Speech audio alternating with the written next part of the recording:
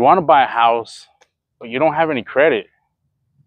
Typically, most banks are going to tell you that you need 6 months of established credit history in order to qualify for a home. There's a more simple way.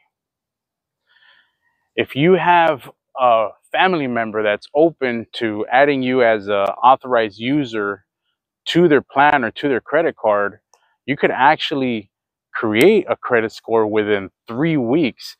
Here's the deal. You do want to make sure that the person that you're asking does in fact have good credit and is also not delinquent on any of their payment history. You have the last 2 years work history.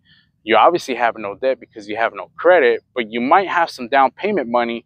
It might be an option to get added as an authorized user and be qualified to buy a home in as little as 3 weeks. So if you have any questions or you're looking to start the process, let us know. We're here to help. Thanks.